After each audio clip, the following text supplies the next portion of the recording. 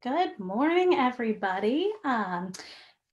Kelsey's going to put up a couple slides for us. My name is Chris. I'll get into more introductions when I'm actually sharing my camera view, but Kelsey is another educator who's helping me behind the scenes, and we're just going to go over a couple of ground rules as we get started, but I'm so glad everybody could join us. And if you have a couple people watching, maybe one person could go grab a pencil and some paper or any kind of writing utensil and a scrap of paper, because a little bit into the webinar, we're going to be doing a drawing activity. So if you want to join in on that, no obligation, but if you want to, you might want a little bit of paper and something to draw with handy.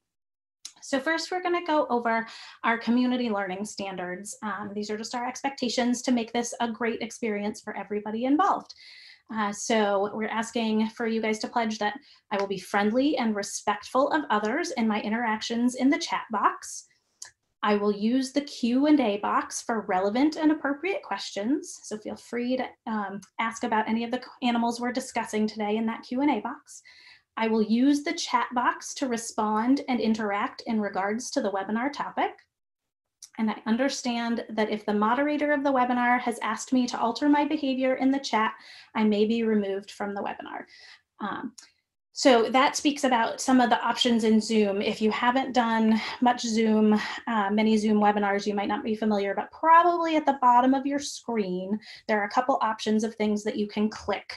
One is chat, and you can respond to some of my questions or make comments relevant to the webinar in there.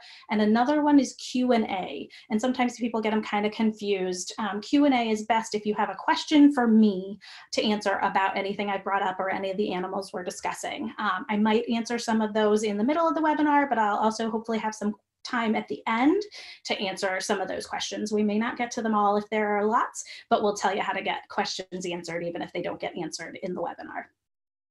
And then next, we're going to go over, I actually covered a couple of these other housekeeping things. So, but first of all, speaking of that chat box, if you could share where you are from and how many people are watching. We're really curious to see where people are tuning into our webinars from. We're coming from my home today, which is in Wildwood, Missouri. And we want to see where you guys are watching from and how many people we're reaching. If you find the Q&A box, if you'd like to submit those questions, like I said, and I'll answer as many as we can. And we do have Kelsey, our tech person behind the scenes, that will be helping out and monitoring the chat. So you may see answers to your questions from there or information from her. She is a St. Louis Zoo educator as well, so you can trust her information there. She's an expert too. And at the end, we will take a quick enjoyment poll, and we thank you for your feedback on that. We always want to improve our programs and see how people are, what people are enjoying. So we ask you to take that poll at the end. And if you're a younger kid and you don't know how to do that, you can ask a grown-up or an older sibling to help you out with that. All right, so we're going to go to seeing me, hopefully. Perfect. And all right. I am actually going to share, well, let me introduce myself first. Sorry about that. I am Chris Bruneau, one of the early childhood educators at the St. Louis Zoo. And since we had Cinco de Mayo recently, I wanted to kind of focus on some animals of Mexico that we have at the St. Louis Zoo right now. Cinco de Mayo, if you don't know, is a holiday that is celebrated in Mexico. If you know any Spanish counting number words, cinco just means 5 and Mayo means May. So it's celebrated on the 5th of May in Mexico. And sometimes people in the US celebrate it as well, more as a way to kind of have tacos and fun things that they associate with Mexico. But it's a very different holiday in Mexico, but we're just using it as a reason to learn some more about animals from Mexico that we also have at the St. Louis Zoo. So first, I'm going to share my screen and show you some information about Mexico. Get a little bit of a geography lesson in here today. So get this up full screen. Awesome. Okay, so first of all, bienvenidos al programa sobre los animales de Mexico. So I'm learning to speak a little Spanish. I'm definitely still a bit of a beginner and still learning, but I've been having fun learning some Spanish, and that I just said just means welcome to animals of Mexico. So that's what we're going to learn about today. So if you are from the United States, and from what I saw, it looks like everybody was tuning in from the United States, that is the part of the map next to this big yellow arrow. So Mexico, next to the red arrow, is our neighbor to the south. So we share a long border in the southern United States. And they, like us, they have a lot of different environments or types of land and places where animals can live and plants can live and things like that. There's a lot of variety, just like in the United States. So we're going to learn a little bit about those places and the habitats that they make for animals. So on the top left here of the screen, there is kind of a tropical forest environment or habitat. And if you haven't heard the word habitat before, if you've watched many of our webinars, you probably have, or if you love animals, maybe you already know this. But if you don't, a habitat is basically just a home, a place that has different space and maybe different weather and different plants. And so all those differences make those places good for different kinds of animals. So we've got that tropical forest, and the other habitat at the top is the ocean or the coastline, and Mexico has a lot of coastline, you may have noticed on that map. And then down at the bottom, we have mountains and forests, and then also more kind of rocky mountains and desert. And Mexico has more habitats and environments than just this. They have swamps and grasslands and places like that as well. So as we go through our animals today, you might want to think about which of the, we're going to talk about which of these habitats those animals tend to live in and why they work well for them. All right, so I'm going to stop sharing my screen and we're going to get to the animals.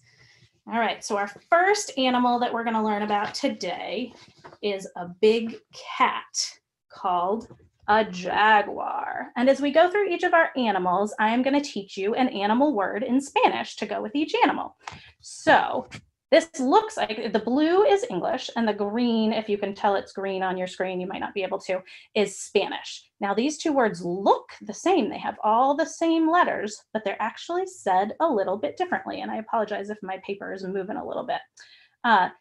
In English, it's pronounced jaguar, and in Spanish, it's jaguar, because the J in Spanish kind of makes a H sound, like more like we would say an H. So jaguar or jaguar. Let's say it together. Jaguar. Jaguar. It almost sounds like Hogwarts if you're a Harry Potter fan. So this is a picture of a jaguar from the St. Louis Zoo. And this is also a jaguar, actually. It's just a black or melanistic jaguar. So which habitats do you think jaguars might live in? Oh, I gave you a hint by saying habitats.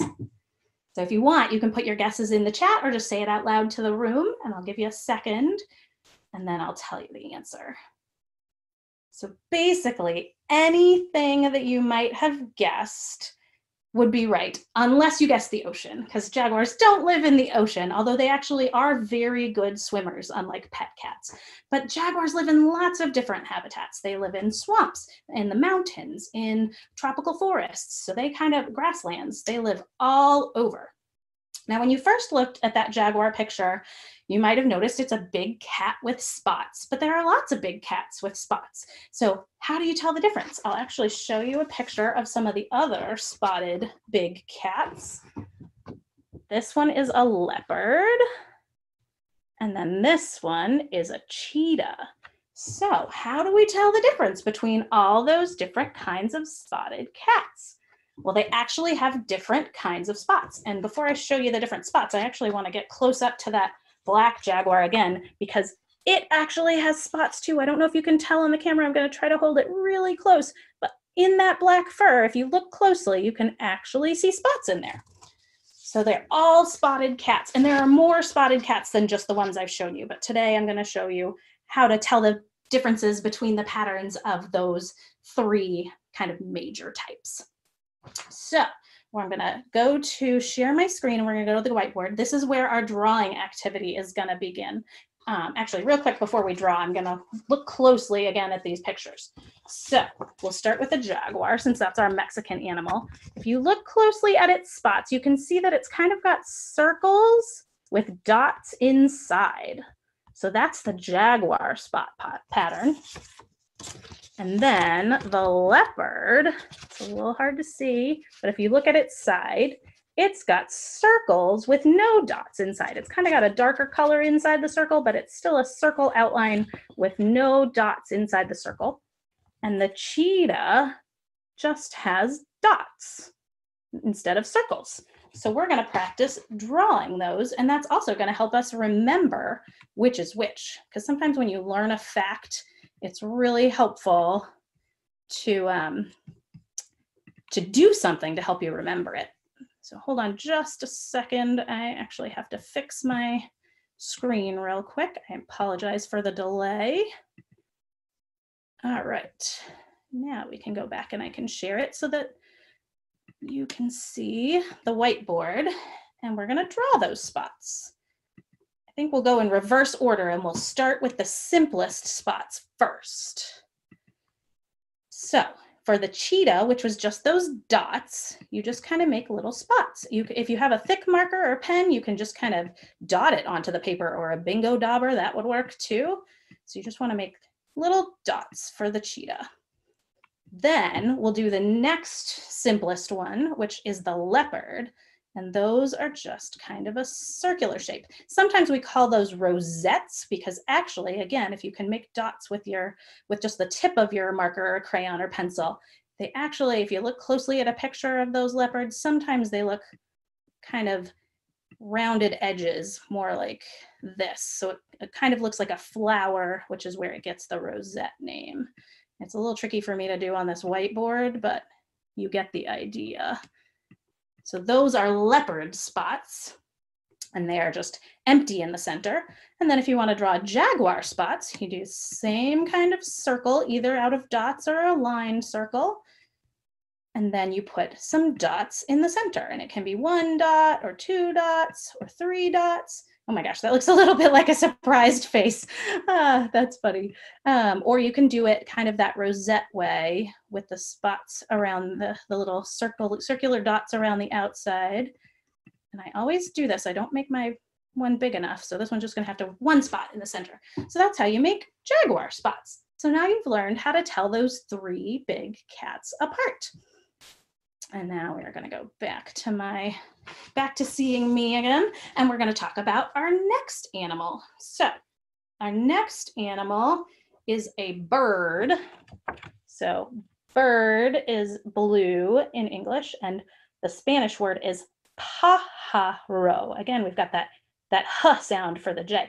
Pájaro. You can try saying it with me. Pájaro, and that means bird. And this particular bird is called a horned guan. Maybe you can guess how it got that name, the horned part anyway, guan.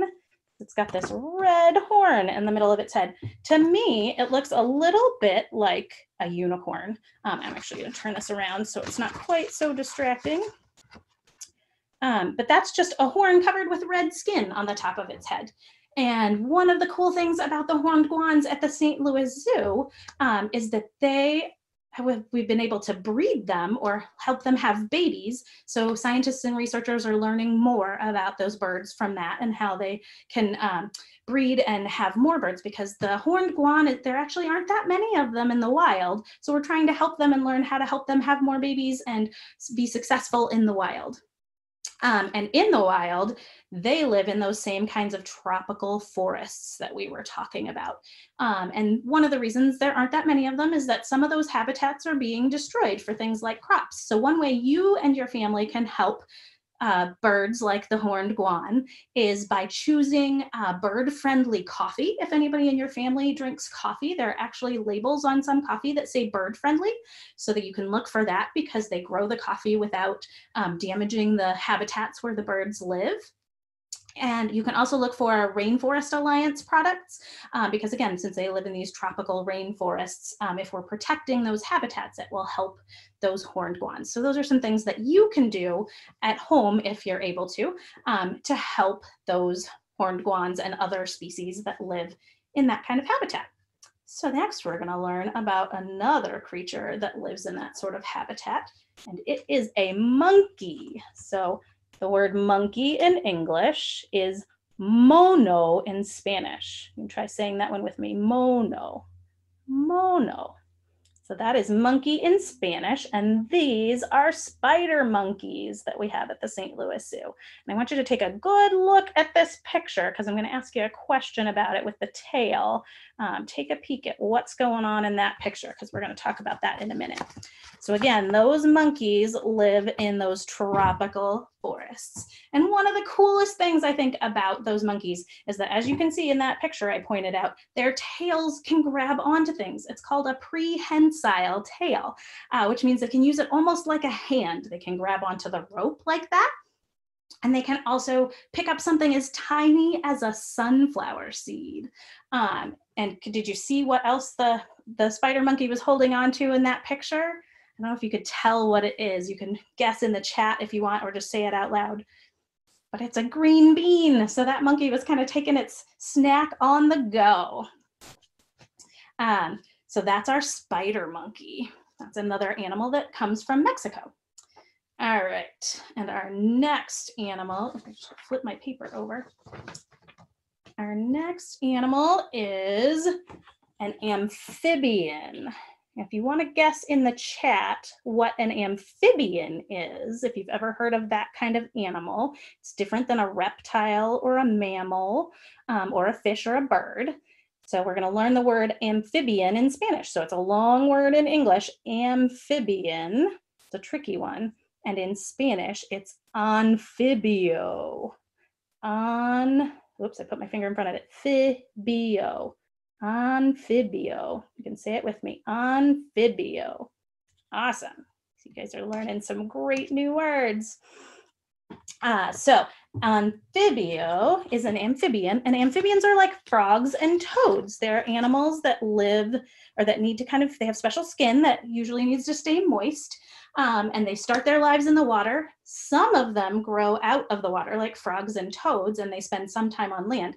But this particular one, I should show you the picture a little closer again, is called a siren. And they stay in water all their lives. They keep their gills, which is this little ruffly bit on their side, and that helps them breathe in the water. So obviously their habitat is in the water, lakes and streams they live in. And the cool thing about the sirens, we have these Western lesser sirens. Sorry, I almost forgot the name at the zoo. But sirens, I think, have a really cool origin of their name. So a siren is an imaginary creature. These are real animals, but in stories, they're an imaginary creature that's kind of like a mermaid. They look kind of like mermaids. So I don't know if you could tell from that picture, if it continued, it would just go to a tail. There wouldn't be any other legs there, just these two at the front. So can you kind of see why it might be called something that is like a mermaid? Do you see the resemblance there? They have a body kind of like a mermaid. They have a head and arms, kind of, those front legs, and a tail, but no back legs. So they're shaped kind of like a mermaid. That's how they got the siren name. The other thing I think that is cool about them is since they have to stay in the water to breathe, if their pool starts to dry up where they live, especially in Mexico where it can be pretty hot and dry, they can burrow down into the mud to stay moist until the pond or stream fills back up again. Now, I don't know about you, maybe you like playing in the mud. Do you? You can answer in the chat if you'd like to. And we're gonna move on to our next creature. This one is a fish. So the English word is fish, and the Spanish word is pez. That's a nice short one, huh? So let's say it together, pez. Pez. All right, so fish is pez in Spanish. And you might not realize that this is a fish because it doesn't look exactly like we think most fish look like, but it is. It has fins and gills and it swims in the water. So what habitat would these guys be in that we talked about? And somebody said a stingray. That's right. That is the kind of fish that it is. It lives in the ocean. It's called a cow nose ray. And we have them in our stingray deck at the zoo.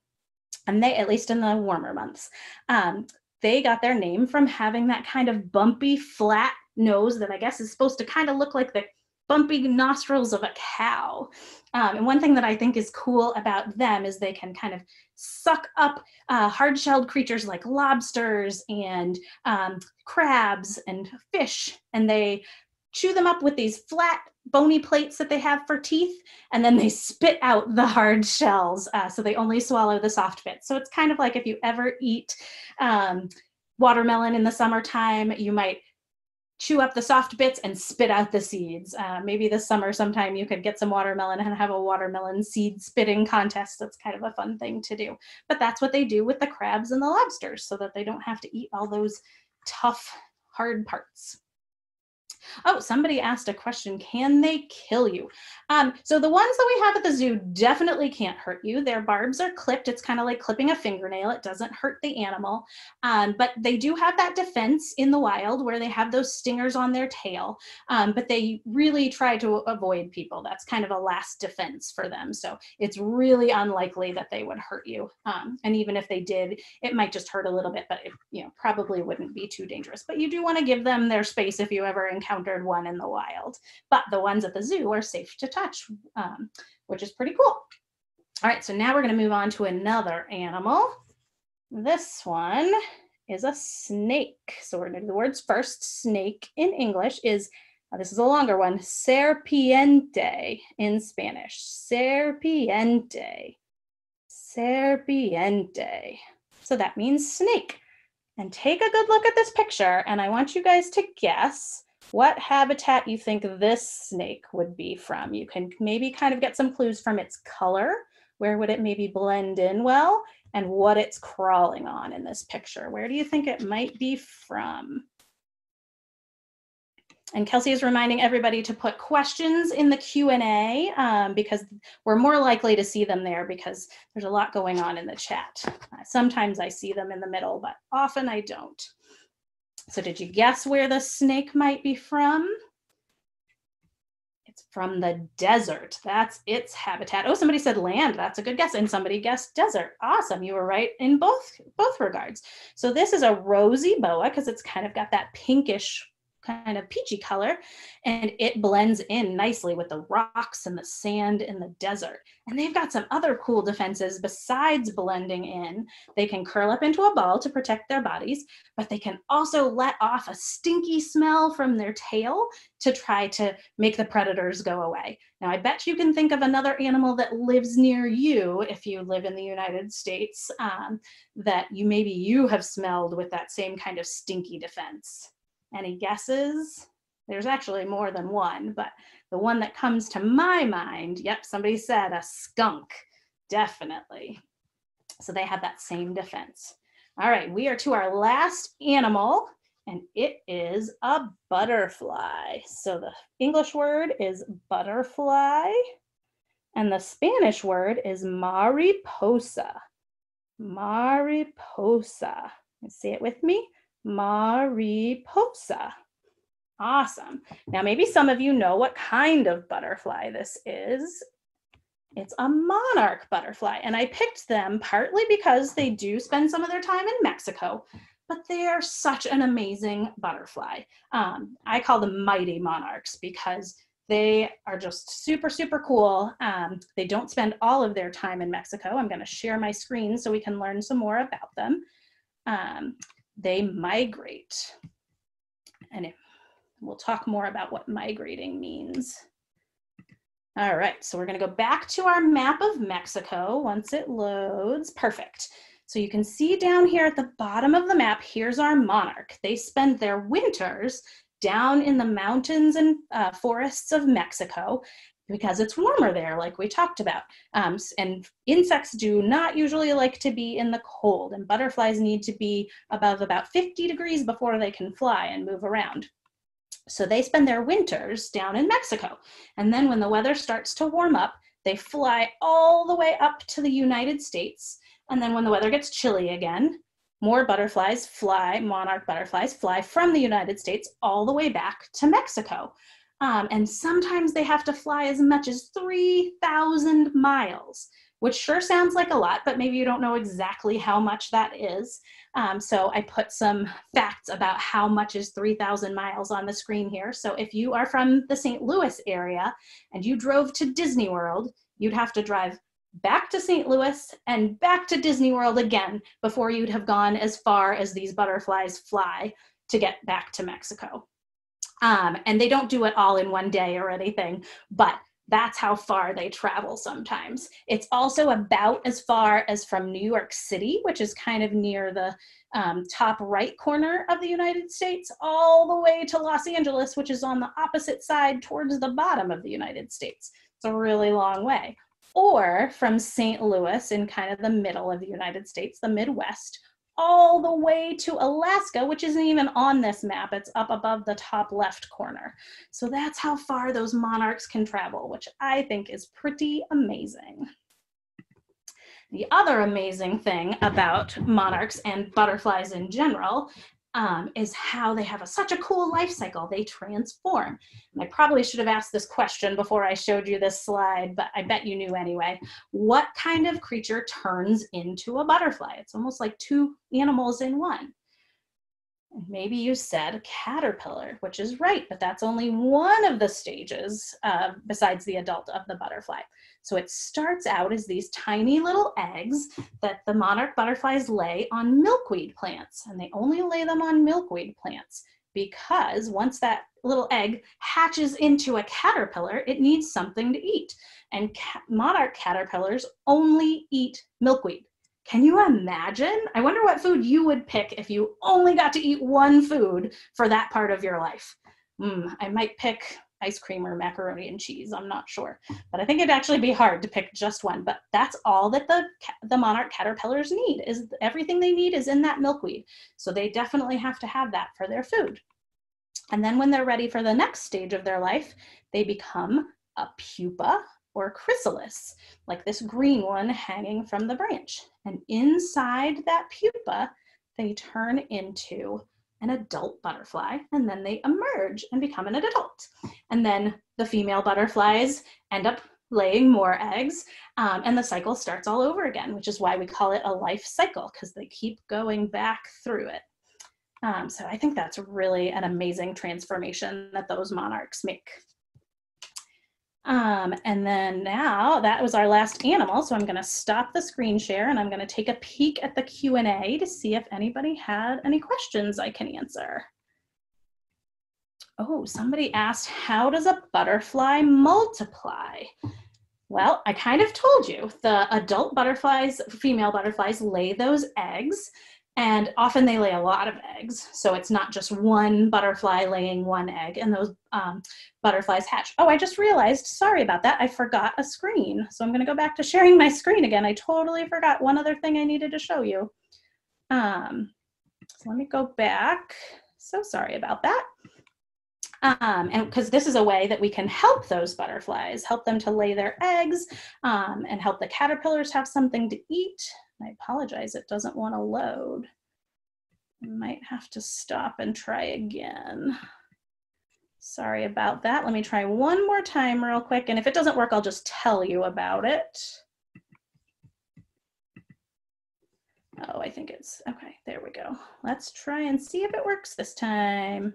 There we go. Okay, so you can actually help butterflies by planting some of these plants. We talked about the milkweed, which is the pale pink one here, although it comes in other colors, because the caterpillars and the eggs need that plant. That's the only place that monarch butterflies lay their eggs and the caterpillars eat. But there are other plants that you can plant to help as well, like the aster, the purple one in the middle, because the butterflies use that for food, the nectar that they eat, and black-eyed Susans as well, the butterflies eat.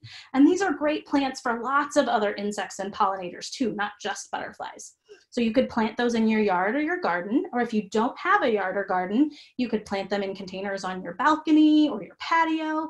And if that's not a possibility for you, maybe you could see if your school could have a butterfly garden or a meadow, or maybe a park in your town could have some more plants for butterflies and other pollinators. So that's a way that you can help those creatures. Okay, now back to the questions. So sorry about that. So that's how the butterflies multiply. They need those places to be able to lay their eggs and for the caterpillars to eat. And how do they turn into a butterfly in the cocoon? That's an awesome question. I actually don't really know the answer to that one. I think you'd need more of a scientist to answer that one. But it's really kind of an amazing process, and all butterflies do that. So it's It's quite an amazing transformation, sorry. How can you tell a boy and girl butterfly apart? To be honest, I don't know the answer to that either. So that would be a great thing for you to research. I'm not sure you can. There are lots of animals that you can't tell just by looking at them, which is a male and which is a female. Sometimes one is bigger than the other, or they have different parts, but a lot of animals you can't tell just by looking. And somebody else asked why monarchs are orange. That sometimes animals have bright colors to show that they might be kind of poisonous or taste yucky to predators so that they would avoid them. But I honestly don't know if that's true of monarchs. And how many colors can they come in? If you're talking about the monarchs, they only come in those colors. And I think that's true of most butterflies, actually. They have their specific colors and patterns, and that's how we can tell different butterflies apart. I do know there is another butterfly that looks almost exactly like a monarch, and it's kind of a mimic of the monarch. And somebody said they love butterflies, which is awesome. I know I love butterflies too. It makes me so excited that it's springtime and we get to see them again. And somebody asked, can boy butterflies lay eggs? No, but it does take a boy butterfly and a girl butterfly to have the eggs. So we definitely need both, but the boys don't lay the eggs like in most animals. It takes the female butterfly to lay the eggs. All right, I think that was all of our, oh, there's one more question. Why are the spider monkeys called a spider monkey? That's a great question. You couldn't really tell. Let me see if I can get my picture out again from the picture, but they have really long arms and legs and that tail. And my guess is that that's why they're called spider monkeys, is because they kind of have those long limbs and smaller bodies.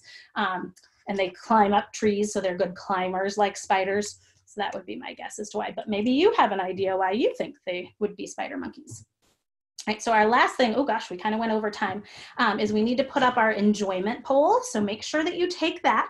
And if you did enjoy our program today, oh, two things. Once it's recorded, there will be a PDF of an activity you can do to practice your spot drawing. It looks like this. So check out that recording and you'll be able to download that activity if you enjoyed drawing the cat spots. But also check out all of our other options. We've got lots of things already recorded on the website. Just go to STLZOOm.org and you'll be able to find all sorts of awesome activities and programs that can help you learn about more animals and have fun while you're at home. So definitely please join that poll and make sure you hit submit, I believe, at the bottom to make sure your answer goes through. And if you have other questions, since we've run out of time, you can always email animalquestions@stlzoo.org to get your questions answered. And they will probably be able to answer them better than I can, because I'm still learning about a lot of these animals, so I don't always know the answers. But thank you guys so much for joining us today.